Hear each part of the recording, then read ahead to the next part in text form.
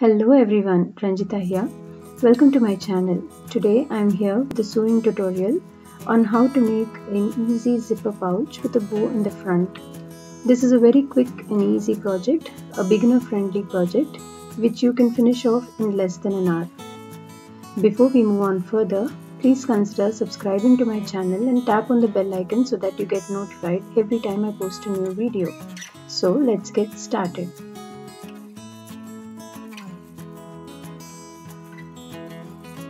Firstly, I am taking two pieces of main fabric, each measuring 8 inches by 10 inches.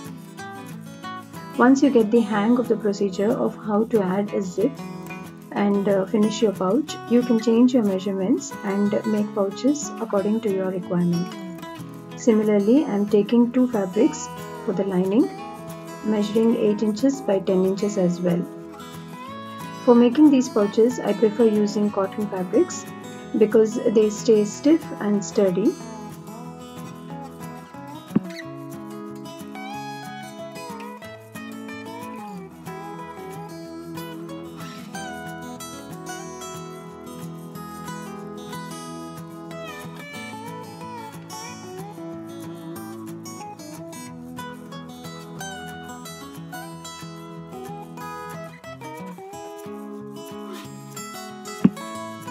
Now I am cutting down a piece of black fabric into size. This I will be using to make the bow. This piece measures 9 inches by 12 inches. It has to be slightly bigger than your main fabric that you use for the front and the back.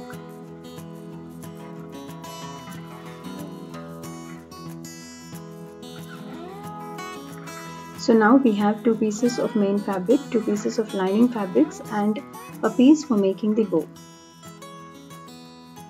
I am now folding my edges and finishing it up. I am also taking a small piece of fabric for the center of the bow. This measures 3 inches by 5 inches and I am folding it in half. Going over to my sewing machine, I am finishing the edges of the black fabric so that my bow will not be fraying from the edges.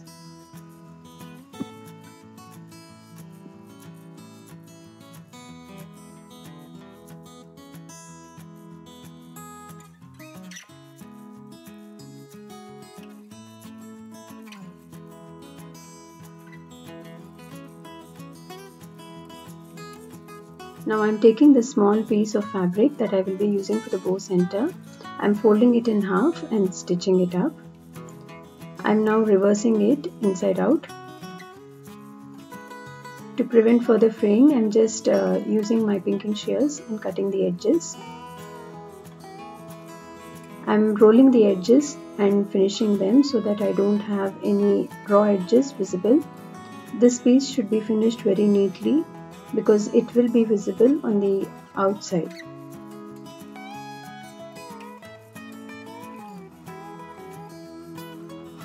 I am now folding it in size and then giving another stitch.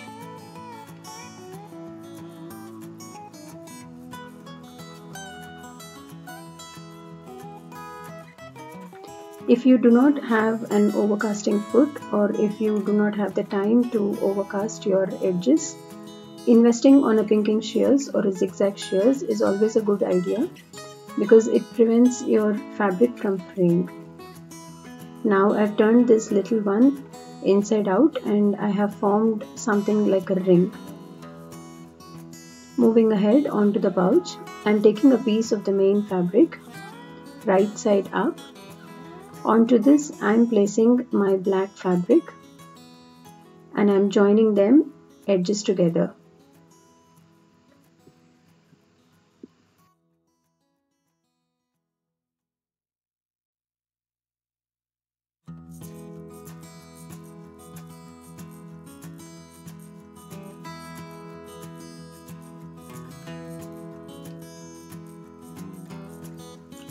Now I am slightly pleating my black fabric.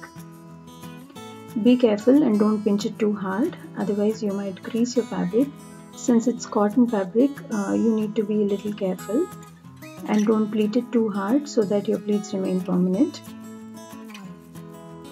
Once I've roughly gathered the black fabric, I will be inserting it into the yellow ring that I have formed with the fabric.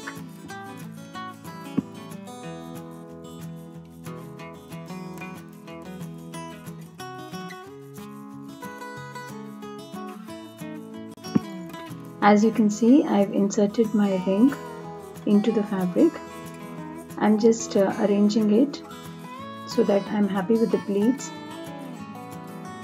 Now I'm taking the other edge of the black fabric and lining it with the straight edge of the main fabric and pinning it in place. This is not a very difficult step, but I recommend you to take your own time and pin it carefully, because this will be the final look of your bow on the main fabric. So what I do is I carefully meddle with my fabric until I am happy with the bow, and then I carefully pin it in place.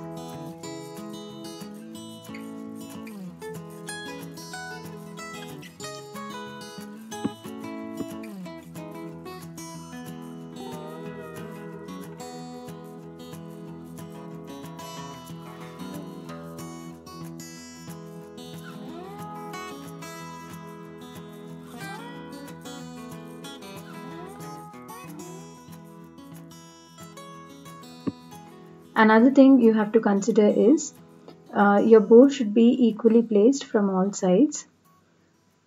You need to have equal spacing from the left and the right, and in the top and bottom as well. Otherwise, your bow might end up looking very shabby. Now I'm going ahead and attaching the zipper to my pouch. If you can see, the zipper is slightly smaller than my pouch, so I will also be showing you how to increase your zipper length by adding zipper tabs. For this, you need an extra piece of cloth that measures roughly 3 inches by 2 inches. I'm taking black fabric so that it will go well with my black zipper. I'm taking 2 pieces of small scrap fabrics that measure 3 inches by 2 inches. I'm folding it in half and creasing it very well. You need to crease it really hard so that you can see the crease line on the other side.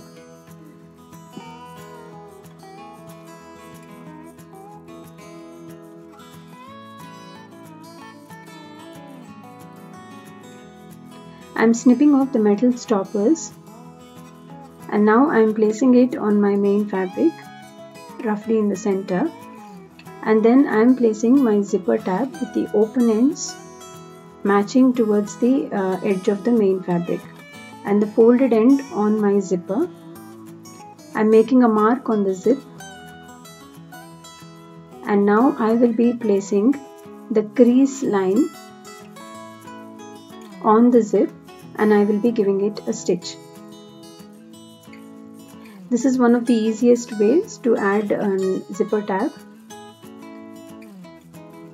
Now I am cutting off the excess fabric with the zigzag scissors. That's it, you have extended the length of the zip on one side. Now I will be repeating the same procedure on the other side of the zip as well. I am slightly opening my zipper, and I am cutting off these metal stoppers again. But this side you need to be a little careful, because once you open your zipper teeth will be wide apart, and you need to keep it in mind while stitching it.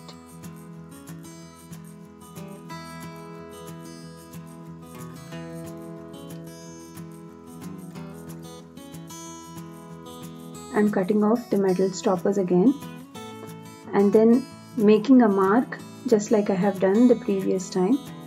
I'm aligning the crease line with the mark, and I'm stitching it. As you can see, I have increased the length of my zipper in a very easy way. Now we will go ahead and attach the zipper to our pouch. First, I am placing the lining fabric. Then I will be placing the zipper facing up, and then my main fabric facing down. All the three fabrics are lined. Be careful while lining them, they need to be really lined well. And then once I have lined them well, I will pin them in place and give a stitch along the edge.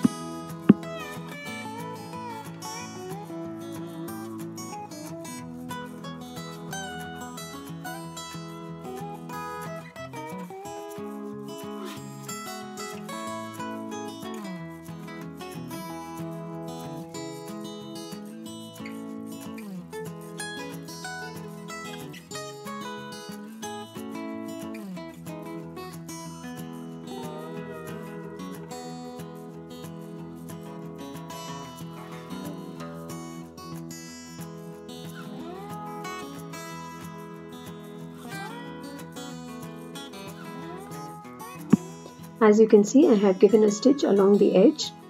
I am carefully removing the pins. And now you can see I have attached my zipper on one side. This is a very easy way of attaching your zipper. You will have finished edges on both the sides. I am carefully creasing the fabric in place. Now I am repeating the same steps on the other side as well. I am placing my lining fabric, then my zipper facing up. This time my zipper tab will be on the right side, and then my main fabric facing down. I am aligning all the edges properly and then pinning them in place. Since I have cut out the metal stoppers, I will have no difficulty in sewing it, as I have no fear that I will be hitting the metal stoppers with my needle.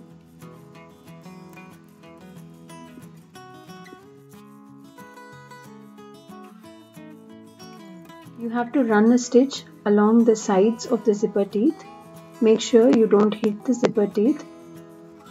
Now I have finished sewing this line as well. Now if I open, as you can see, I've attached my zipper very easily. Both my edges are finished on both the sides.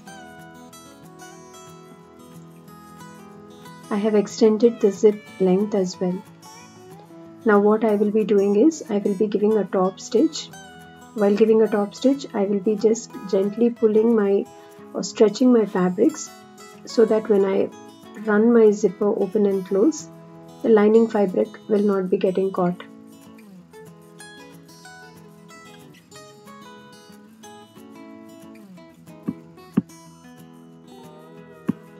I am now placing my main fabrics together and aligning all the edges together and pinning it. Since I have stitched a bow, I am making sure the pleats of my bow are also arranged well before pinning it. And then I am lining my main fabrics together on all sides and pinning it well. Similarly, I am lining my lining fabrics together and pinning them in place as well. Once I have done that, I will be running a stitch all along on all sides, leaving a slight gap on my lining fabric. Before doing this step, make sure your zip is open. This is very important. If you do not open your zip, you will not be able to reverse your pouch forever. So make sure your zip is open before doing this step. I'm pinning all the layers in place, and then I'm stitching my layers together, leaving a slight gap on the lining fabric. As you can see, a gap enough to put my fingers in and reverse the whole pouch. I've made a stitch on all sides and I have left a small gap on my lining fabric. Now I'm carefully removing all the pins and I'm snipping off the corners to just reduce some bulk. In case if you have a lot of excess, then make sure you just trim it off either with a regular scissors. I'm using a zigzag scissors here.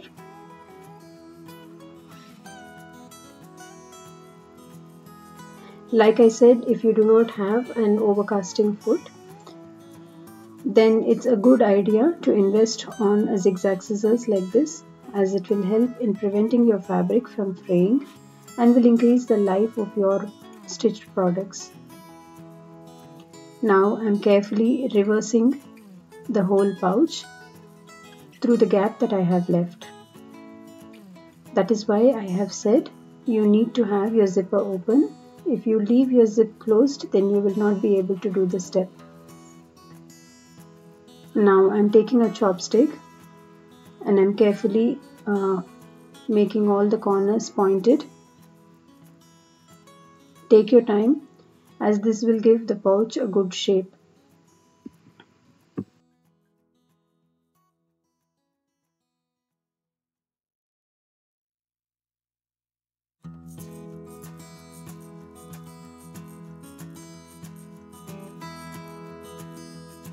I'm almost done with my pouch. All I'm doing is carefully taking time and pulling out all the corners properly and giving a good shape to my pouch. Now what I will be doing is bringing out my lining, and then I will be giving a stitch along the open edge. This is a very easy way of finishing your pouch, as you will have no raw edges seamed on any side. Even the lining fabric will be properly concealed. I'm making the corners pointed on the lining fabric as well, and I'm giving a stitch along the edge just to close that gap that we have left. Here is my finished pouch. This is a very basic version that I have shown you. As you can see, I have extended my zip and I've also attached a bow on one side. You can also do this by adding some batting to give body to your pouch. I hope you liked my version of stitching a zipper pouch, and you will definitely give it a try. Thank you so much for stopping by. Please consider subscribing to my channel and tap on the bell icon for more such craft and card making videos. If you wish to see my work, do follow me on my social media where I share the photos of my work. The links are given in the description box below. Thank you.